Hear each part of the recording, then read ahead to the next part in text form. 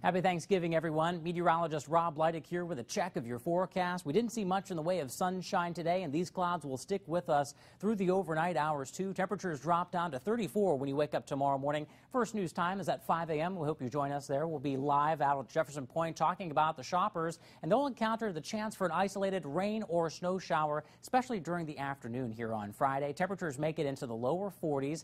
We see some clouds still overhead for Friday evening. By the time you wake up Saturday morning, those clouds begin to break up, and we do see some more sunshine by the time Saturday afternoon arrives. Temperatures make it to 43 on Saturday, 49 on Sunday, plenty of sunshine, 52 on Monday, some rain showers possible, maybe some heavy rain by Monday night.